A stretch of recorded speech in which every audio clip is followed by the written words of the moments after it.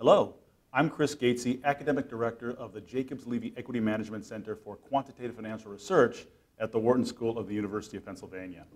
Today with us is the 2016 recipient of the Wharton-Jacobs Levy Prize for Quantitative Financial Innovation, William Sharpe, Professor of Finance Emeritus at Stanford University's Graduate School of Business. It's impossible to engage with the theory or practice of quantitative finance without a fundamental understanding of Bill Sharpe's work and influence. More than 50 years ago, he published the groundbreaking work formulating the capital asset pricing model, or as it's known, CAPM. This breakthrough in financial analysis underlies the construction of any asset to be included in an investor's portfolio by allowing a comparison of systematic risk versus expected return. Later, Bill would amplify the key role of quantitative finance in investment decision-making by modeling returns-based style analysis. This allows sophisticated deconstruction of the returns of various investment strategies, and it became a key tool for money managers, investment allocators, consultants, and so on, as understanding grew that asset allocation is the primary driver of a portfolio's risk and ultimately return. In addition to his groundbreaking theoretical work, Bill has had a long and honored career as a teacher, as a thought leader, as a practitioner and mentor to countless scholars and professionals. His status in the economic profession was recognized by the award of the Nobel Prize, one of the great many accolades that Bill has garnered over the years. We're delighted today to further honor Bill Sharpe, whose intellectual influence in finance has never been greater. Bill, thanks for joining us and congratulations on this most recent accolade. Thank you very much, and it is an honor indeed. I'm very appreciative. Bill, let me first ask you about the topic of style analysis, for which you're being recognized as progenitor at our Jacobs Levy Center Spring Forum. It's a topic that every student of investment management, nearly every institutional consultant or financial advisor, pension trustee, and fiduciaries of all variety know well. In fact, I just taught about it today back on campus at Wharton. It's now become a ubiquitous technology in the profession. Can you describe it for us and discuss how you came up with your treatment of it? Well, the question came early on. You've got this fund. It's got, say, 80 outside managers. Each of the outside managers has 60 or 70 or 100 securities. How do you get your arms around it and make some sense out of what it is, how it's done in some sense or another, and what perhaps they ought to do differently? And it was pretty clear from the outset we were not going to be able to look into each of the sub-managed funds, see what securities were there, and then make some sort of totality out of it. We had to have some simple way, relatively simple way, to deal with this. And so my first thought was, well, that's fine. I'll do a factor model. You know, we knew about factor models where the return on something is composed of its exposures to some major factors, and then how do the factors do. And so I and many others had worked in that area, so-called multi-factor models. So that would be the structure we would use. And then the question was, how are we going to figure out what the fund's exposure was to, say, large value stocks, to small growth stocks, whatever it might be. You know, we needed to identify a relatively small number of factors and then figure out how to estimate exposures. And so the natural idea was, well, we'll use regression analysis. You regress the return on the fund or the sub-fund on the returns on these asset classes and see what you get, and there you are. And we did, and the result was garbage. I mean, it would say, well, oh, that manager is 180% invested in large growth stocks, minus 30% invested in long-term bonds or whatever. It was just, it made no sense. So that was kind of depressing.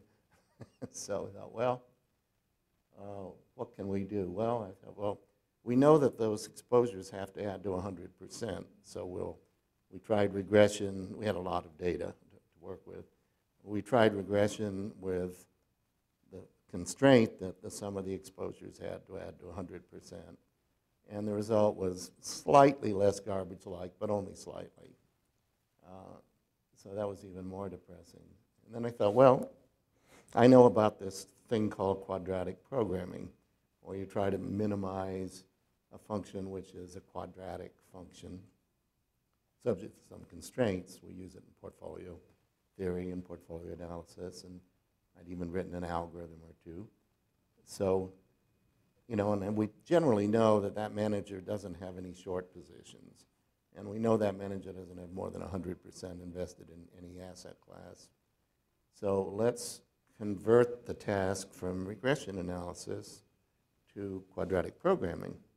Try to find a set of factor exposures which sum to 100%, meet the constraints, and minimize, and the objective of the mathematical exercise was to get it to fit as well as possible, let's put it that way. And it turned out to be a quadratic programming problem. And voila, it worked. We got results that were really sensible, and the results explained the particular returns of the manager in question very well. And then we could aggregate them and do all the things we'd hoped to do using this kind of factor approach. So the insight, which I certainly hadn't anticipated, was using quadratic programming to solve the problem, if you will, of representing each piece rather than regression analysis. And again, it wasn't even feasible for us to go down to the individual security by security level. So that was really the genesis. You've weighed in elsewhere on the smart beta, let's call it a debate. What's your view today? So just terminologically, when you say I've got a smart beta, what they're talking about is not beta, but it's factor loadings. It's a factor tilt. And for years we called that kind of strategy a factor tilt. I'll tilt towards growth, I'll tilt towards value, I'll tilt whatever. So that's one level on which I object to the term. But more importantly, you know, the idea that it's smart to tilt away from the market proportions or the market exposures towards value or towards small growth or whatever it may be, just bothers me from when I think about equilibrium. You know, if it's smart, if you say it's smart to underweight, I don't know, large cap stocks and overweight small cap stocks, and that's better for everybody. And some smart beta proponents will basically say such things. Then that means that you and all the people who invest in your fund are smart, and I and all my friends who invest in index funds, broad market index funds, are dumb, and the people who are on the other side of your emphases are really stupid. You know, I've said for many years, since 1970, I guess, that ways to, quote, beat the market carry the seeds of their own destruction. I mean, even if they worked well in the past, the probability they will work for an extended time in the future is likely to be small. It's estimated that something like 2/3 of total invested U.S. assets in the U.S. are held in retirement plans. Of that amount, more than $20 trillion, by the way, about 6 of it is in defined contribution plans like 401k plans, where participants, ordinary Americans, make their own investment choices. And the share of self-directed plans are obviously growing and appear not to be abating in their growth rates. The long-term trend is taking money out of the hands of pension plan managers, DB plan managers, for example, and leaving it to Joe and Jane investor to do the best they can. From a policy perspective, does it make sense to rely on ordinary Americans or to burden them or to allow them or to support them managing their own money? I think what we know is the average person saving through a 401k plan or on their own really doesn't know enough to make sensible decisions unaided in some way. Now, you know, you can say, well, put your money in, I don't know, tips and a broad world bond stock portfolio, and then all you have to worry about is how much risk you're going to take. And that's, by the way, not bad advice, I would say. But even then, having some sense of the risk-return trade-off and what that means for how you might live in retirement, that's hard. And so there are various advisors and advisory firms that try to help people make their accumulation decisions, allocate their funds in the 401k plan or in a DC plan. And I think that's very important, extremely important. When it comes to the decumulation phase, in some ways you can do, I suppose, more damage if you've just cashed out your 401k, or at least put it in an IRA, and you've got to decide where to put it, and then you've got to decide not only how to invest it, but how to spend it. You mentioned the 4% rule.